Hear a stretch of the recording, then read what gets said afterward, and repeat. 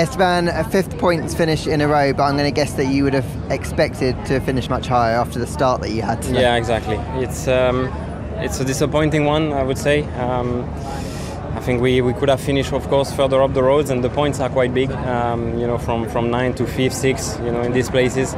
I think today definitely more was possible if we would have optimized it, but we didn't do so. So it's a bit of a shame, but it's a good recovery from yesterday where we were not that competitive, and we come back with both cars into the points today. So that's the positive that we are going to take. On the individual notes, it's not the best race. Where do you think it did unravel? Was it a mixture of maybe strategic calls, or the safety car just didn't fall in the right way?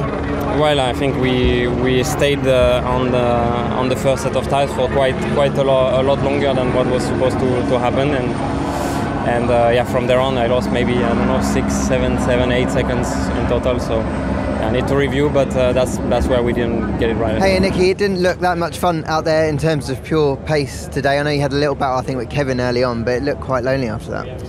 Yeah, it was very. Just a race to forget. I mean, don't really know why we were lacking so much pace. I mean, all weekend we've been really struggling.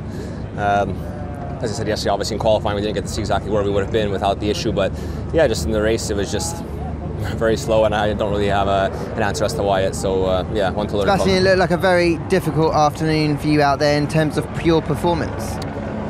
Yeah, I think we didn't have great speed in the race, but probably more than where we finished. But the first stop was really slow. We lost a lot of time, and then I think that was it.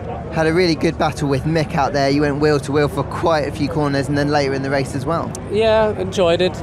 So obviously for him, disappointing. He started in the points, and I started more or less last. We met in the middle, so I think not a highlight for both of us, but at least we could have some Hey fun. Lance, you're kind of making a habit of this P10 kind of position in races. Just talk me through your race, and did you anticipate it could have been a bit stronger?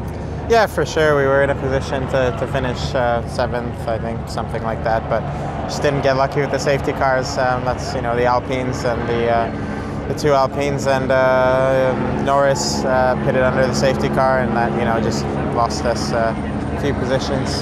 How many positives can you take though? Really strong qualifying, and if that hadn't worked out, P7, that would have been a good result for you guys. Yeah, I think it was definitely a more competitive weekend for us, so it was good.